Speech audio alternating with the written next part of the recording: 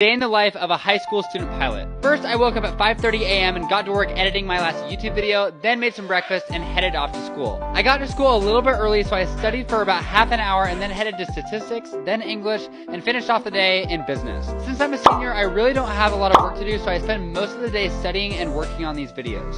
Then I went to lunch with some of my friends before driving to the airport, where I met up with my instructor and flew to Fredericksburg, Texas to work on some maneuvers and navigation. After about an hour and a half of flying, we headed back and called it a day. And just in case anyone wanted to know, this is